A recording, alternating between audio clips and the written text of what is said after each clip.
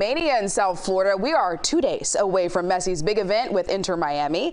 The team scheduled an unveiling of the former PSG star for Monday night at Drive Pink Stadium in Fort Lauderdale. The team is in desperate need of some star power. They are in last place in the Eastern Conference, and that event is happening Sunday.